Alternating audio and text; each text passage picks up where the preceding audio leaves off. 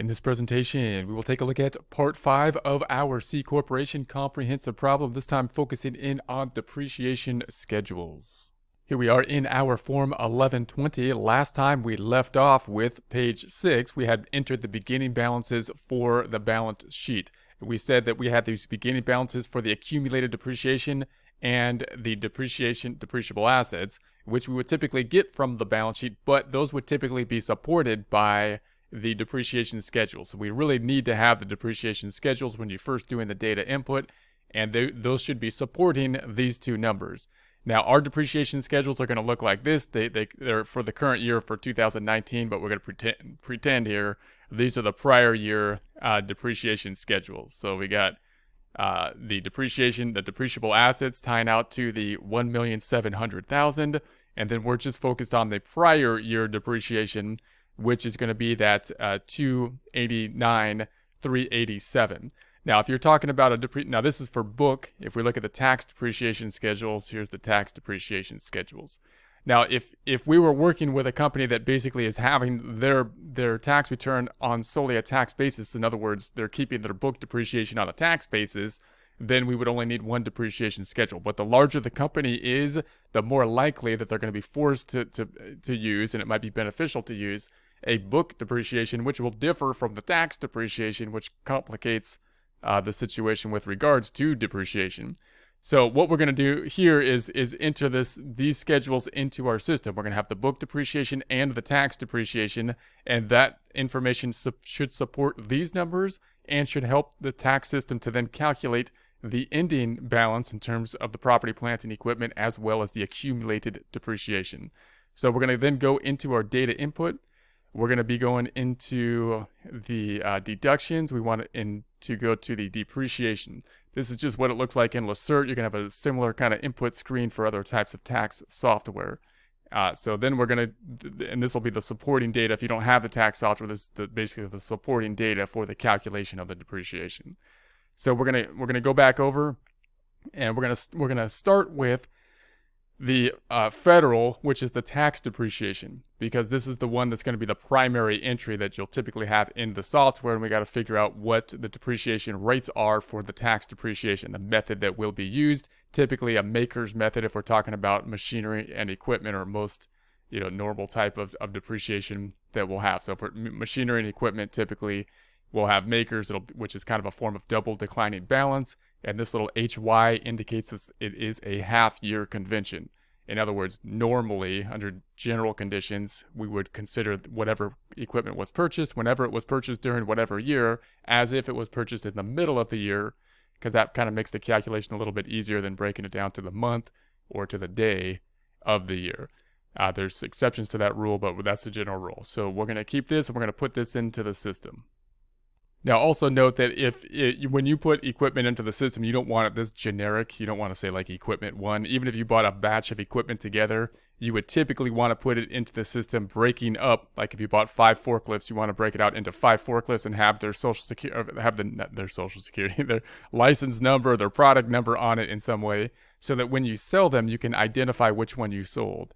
So this is just going to be a practice problem, but just realize that in real life, you'd want to break that up. Now, if you got a depreciation schedule from somewhere else, and they grouped everything together and everything's not very well defined, it is what it is. You're going to have to push forward from that point and then work with what you have, obviously. So this is what we have. So it's going to be the equipment 1 and equipment 2. So we're going to go back to our schedule, and we're going to say this is going to be equipment 1. Equipment 1, and I'm going to say that the form is going to be the 1120 form.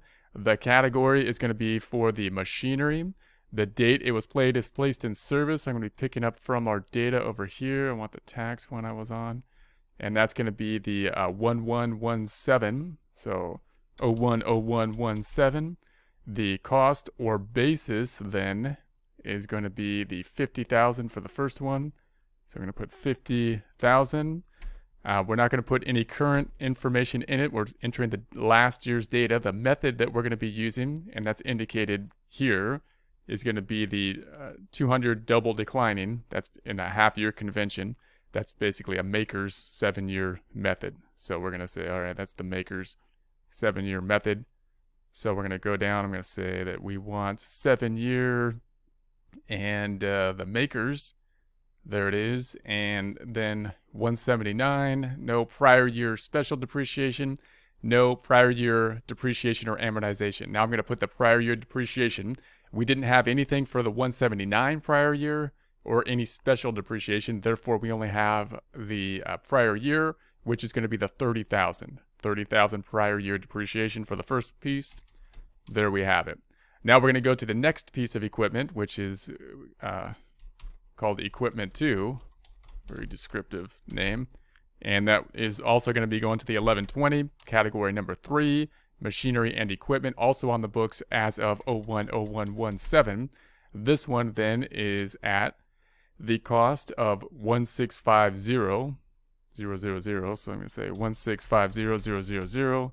The method also makers 7-year convention, or makers 7-year useful life, and then we're going to say half-year convention for the makers, and that's going to be prior year depreciation 350,000. So I'm going to go, all right, prior year depreciation 350,000.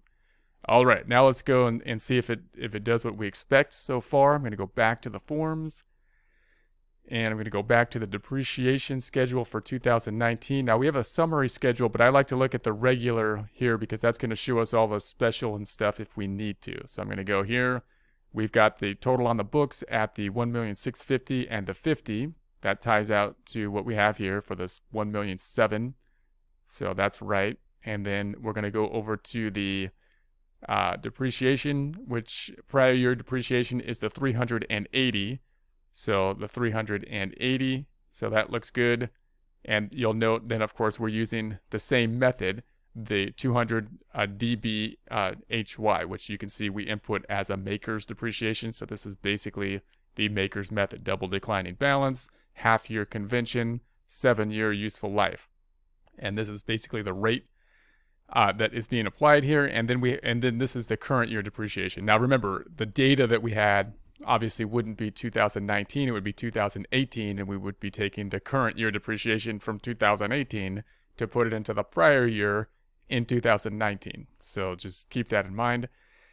So that's what we have here. Now this ties out, this makes sense, where you're like, does this make sense? Well, that 1,000,007 and that 380, is that what's in our tax return on page, we got 1,000,007 ties out, but not the 380.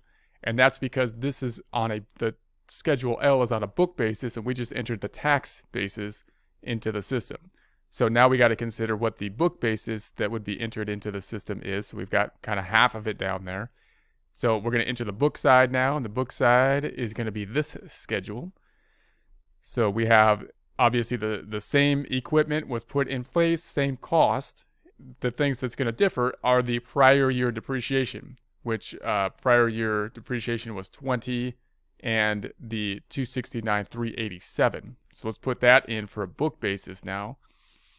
Going back to our system here, we're going to say this one's up top. I'm going to scroll down to where the book information is being input. And so I'm going to scroll down here, and we're going to say, all right, here's the book information. The cost or basis is the same. Now I'm going to use a straight line method. It's using straight line, I think, right? It's using straight line. Yeah, straight line. So no half-year convention, which means we have to basically, if you go into the methods and you see that, you're going to say, well, we have a maker's SL, which is straight line, 7-year. That's not what I want just a straight line this time. So I'm going to go down all the way down to the bottom here. I just want straight line. And then I'm going to have it 7-year right below it. And there we have that. Now we also need the prior year depreciation for this first piece of equipment, which was the 20,000. So we're going to say 20,000 here. There we have that. And then, so that prior declining balance depreciation. So then I'm going to go to the second piece of equipment and do the same process. I'm going to scroll down to the depreciation entry down here. There's going to be our method. This too was, I believe, a straight line, 7-year. So it's going to be straight line, 7-year. That looks good. Going to scroll down all the way down to that straight line. That's the method we want. We want it to be 7-year. And then we're going to go down to the prior year depreciation. and that's going to be for the amount of 289,387. So it's going to be 289,387. So there we have that. Then let's go to our forms, see if it does what we would expect. We're going to go to the book area. And so then we have our same amounts here for the cost, the 1,700,000. Then we have the prior year at the 20 and the 289,387 to be a total of the 309,387. So the total is 309,387. This is the tax, right? I want the book. So we've got the prior year depreciation. Here's the book. There it is. Okay, so 389,387 for the prior year depreciation. So that looks good. Now, if we go back to the software, we can then think, well, what's going to happen in the next time period, or what's going to happen, for 2019? It should be able to calculate the depreciation for us. So, for example, if I was going to go to the first page of the 1120 now and scroll down to the depreciation, there's the depreciation being calculated for us. It's at the 297,330. Is that the book method, or is that the tax method that's being calculated? Well, it's a 297,330. If we scroll back over, that's the tax depreciation that's being on the first page of the 1120. So it's picking up the tax depreciation there. Now, what about the book depreciation? If I go to the last page, you would think this difference right here, we entered the balance sheet on a book basis. So you would think that the difference between these two would be on a book basis. So if I was to take, for example, the 586,717 minus the 289,387, you would think that would be the book basis, but it looks like that's the tax basis, right? If I go back over here to our schedule, that's the difference is the tax basis. So note that the default in this software is to use the tax basis, and note there's no M1 adjustment down here either. There's no M1 adjustment related to the book and taxes. So to get that adjustment, then what would happen is you'd have to say, hey, I want you to record the tax depreciation have the difference, the M1 adjustment for the depreciation, the difference between the depreciation between book and taxes. To do that, we go into the balance sheet miscellaneous in this software, and then we're going to go into the book value here, and I'm going to say use the book value basically, and then I'm going to go back to my forms, and now you see an M1 adjustment happen here, and you'll see up top that if we take this difference now between the accumulated depreciation in the current year, 532,244, and the 289,387, we have the 242,857, which if we go to the depreciation is the book depreciation now. So we're saying the difference is going to be the 242,857. So the reason I want to point this out at this point is because this is how the system would probably have it if you were to roll forward the software from the prior year to the current year. Now, we might want to make an adjustment to that when we're starting to do the data input. In other words, I would like to have my system set up at the beginning where I don't have any M1 adjustments yet, because the M1 adjustment is going to kind of throw things off. So therefore, when we start to enter the depreciation, you may already have this set up, that miscellaneous setting to be set, and we may reverse that next time just so that we can first start to think about this inputting the data without the M1, and then we'll add the M1 back in as we look at these items one by one. So we'll start thinking about that next time.